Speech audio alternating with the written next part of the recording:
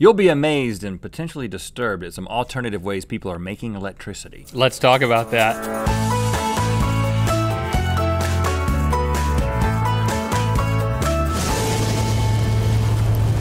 Good Mythical Morning. Remember, tomorrow we have another episode of Song Biscuits. That's where we collaborate with another creator and you to write an original song all in one sitting. This week's special guest is the king of music video parodies, Bart Baker. I'm posting an ad. We're replying to an ad on Craigslist. It looks like a real red couch. Look at this real red couch on Craigslist. Yeah, so make sure you watch Song Biscuits every Saturday. Tomorrow's a special one. Tomorrow is special for another reason because it is Earth Hour if you're watching this today. Tomorrow is March 28th from 8:30 to 9 p.m. Join people all across the globe in a show of solidarity for the Earth to turn off all non-essential lighting for that hour. It's a pretty cool concept. From 8:30 to 9:30, whatever time it is on Saturday, March 28th. Turn off your lights. Yes, we for the Earth. Encourage you to participate. And believe it or not, even though this is mostly a symbolic thing, a lot of electricity will be saved. However, pretty cool. Turning off your electricity is not a real sustainable way to save energy. We're gonna have to come up with alternative ways to create electricity. And you know what? We did a little research, and there are some people out there who are coming up with some weird ways to generate electricity, and that's what we're gonna be talking about today. I got one right off the bat. Now this one is pretty awesome. Harnessing the power of dance to create electricity. And I'm not talking about the electric slide, which has mobilized many middle American women to dance at weddings. I'm talking about an actual dance floor. That's my favorite part of every wedding reception. It is, because you can get out there with your grandma. I'm so good at the electric slide. You can connect, you're just really good at it. A company called Energy Floors has created a sustainable dance floor. Basically, the more you dance, the more energy is built up, and then at a certain point, enough energy is built up to create a floor light show. So that's pretty cool. I mean, so you're not really creating power for anything but the floor. Yeah, but you're That's still pretty cool, It's self-sustaining, you're not using power. How does it work, you ask? Repeated steps and presses push gear systems that spin magnets inside wire coils that generate electricity, turning motion and movement into electricity. So back that thing up and drop it like it's hot and create some electricity. All of that's a quote, even the end part from scientists. What they'll really be onto something if when you dance hard enough, it raises the roof. I'm glad I didn't have that joke, so they can comment on your joke in the comments. But think about that. You'd literally raise the roof. I think it's a good idea. How about diving into some pools and producing some jewels? In 2013 at Wake Forest University, Winston-Salem, North Carolina, a student named Eagle. I just did an owl sound by accident. I was like, gotta make some The sort of a mascot sound. is the demon deacon, so you need to make a demon sound. That's your demon sound? They call you owls. need to work on that. They call owls in that way. A guy named Eagle Jen, the coolest name ever, by the way. I think it's a nickname, but Eagle came up with a way to use swimming to create power. He basically created a turbine that sits at the surface of the water, and the rising and the falling of the water creates power. This is how much swimming you have to do. Let me just put things into perspective. Okay.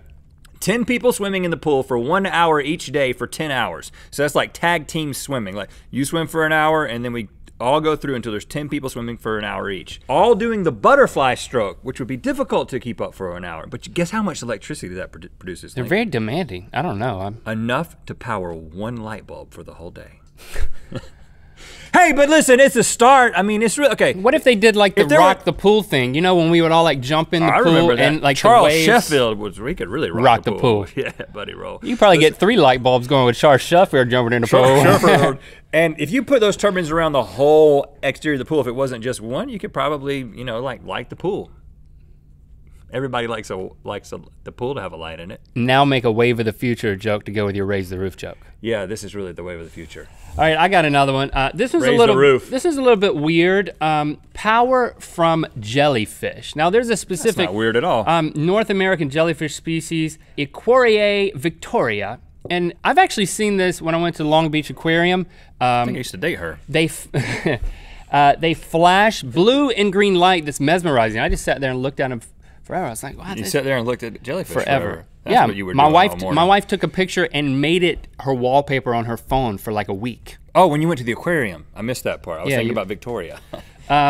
Swedish researchers have found a way to harness this phenomenon by turning the jellyfish into liquid and extracting the green fluorescent protein, GFP, from their bodies. How do you turn a jellyfish into liquid? They basically throw them into a blender and make a jellyfish smoothie. I'm not condoning it, but it happens. Jellyfish don't care. It creates. They don't care, guys. Trust me, they do not care. Oh, you should hear the sound they make. I've never heard a jellyfish tell me that they had any concerns about anything. No, they scream when they're being blended. Oh, come on. No, I'm joking. Take a drop of that GFP, put it on aluminum electrodes, and then expose it to UV light to create nanoscale electric current.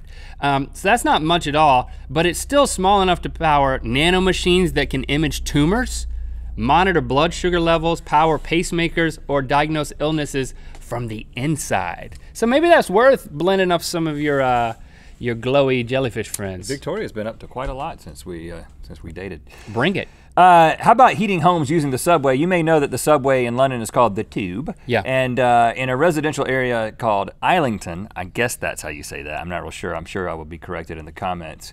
They use the heat generated by the tube to heat over 700 homes. Well, okay, what kind of heat are you talking about? Well, these things generate heat when they break, but they also generate heat because there's people in them. If you've ever taken public transportation, you know that not only is there body heat, there can be body odor in there. Well, they take all the heat that's in the tube and send it out through tubes into homes. And they're about to do like they literally pipe body heat into homes? Well, I hope it's radiation. Well, no, there's there's pipes, there's tubes coming from the tube. What do you mean radiation? You don't want radiation in your house. No, I want everyone in London to be killed with radiation. You just said hopefully it's radiation? No, yeah, like radiated heat. Well, it's like just a radiator. Tube heat. It's like I got heat building up in my underarm area because I'm on the public transportation. They somehow get my underarm heat and they get it into their homes where it smells great. Via heat radiation. Yeah. Which is what I was trying to say. Like a microwave. So it has nothing to do with radiation. It probably doesn't stink. I'm gonna go back to the animal world here.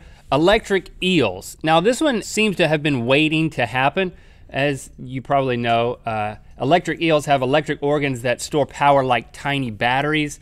They can discharge bursts of 600 volts at 600 watts for about 2 seconds at a time. They can keep doing it for an hour straight, and of course it doesn't hurt them. In 2010, an aquarium in Tokyo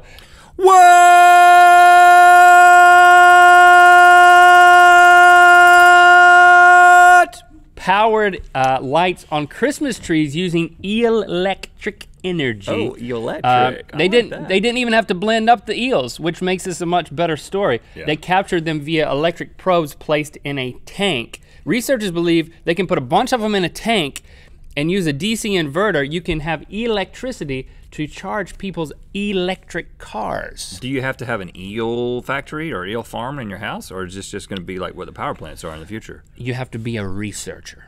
Oh, well I am. Give me another one. By the way, eels are not eels, they are knife fish.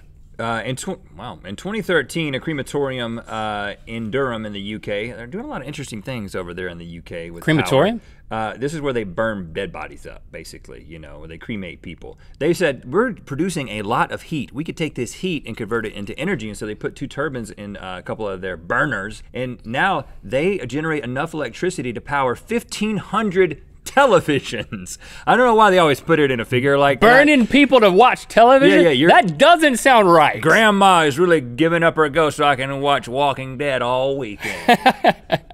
Are you guys gonna participate in Earth Hour? Yes, you are. We encourage you to do that tomorrow. Remember, what time is that gonna be? 8:30. 8:30. Whenever it is 8:30 in your zone. Yes. Thanks for liking and commenting on this video. You know what time it is. Hi, I'm Ashley. Hi, I'm Ryan. I'm Kevin. Hi, I'm Kristen, and we're from Dallas, Texas, and we're at Six Flags. And it's time to spin the wheel of mythicality. Make sure you listen to our latest episode of Ear Biscuits, our podcast. We had a great interview with Bart Baker.